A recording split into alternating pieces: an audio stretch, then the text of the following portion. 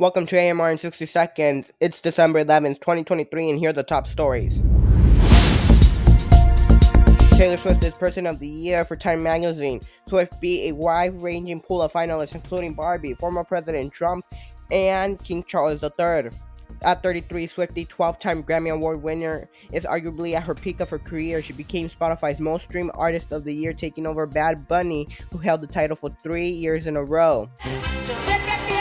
And this past weekend marks 11 years since La Diva de la Banda Jenny Rivera passed away in a plane crash accident, leaving her last concert in Monterrey, Mexico. Jenny Rivera was born and raised in Long Beach, California. Her family introduced her to Mexican music like genres banda, norteño, and more. Rivera earned straight A's in school, and at the time of her death, Jenny was bigger than Beyonce, with 15 million albums sold compared to only 11.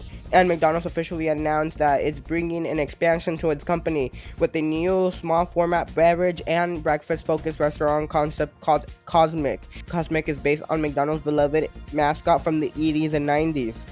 Will you be trying it? And that does it for this week's AMR in 60 seconds. Have a great week.